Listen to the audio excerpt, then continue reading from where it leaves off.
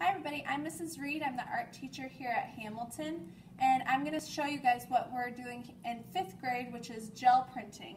And the great thing about gel printing is it's literally, it's a piece of jelly. You can buy this at Dick Blick, or you can buy it at any craft store. It's nice because you can use it over and over again.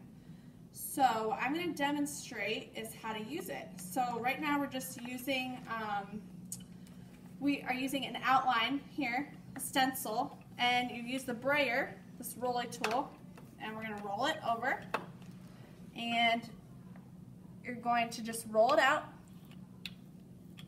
like so. And if you can kind of see it like that, that's what it's going to look like, rolled out. And it should be rolled out and applied really thinly. And all we're using is just basic tempera paint for that.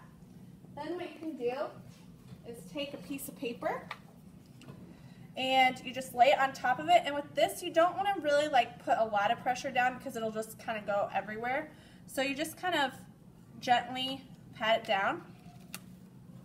And then you're going to see the print like that. And then you do what's called a ghost print. That's what I'm having all the 5th graders do. And you're just printing again over top of it. What you can also do with this, you don't have to use just a stencil, so there's that. You can take it and you can use different texture tools, like so. And you can just roll it over top of it, and you can use all different colors of paint. I'm just using black today because that's what's easiest. And just roll it out thinly on the gel plate again, and make sure you have it all covered up. And you'll take it, and you can take a different texture tool or anything really, a paintbrush, whatever you want to use.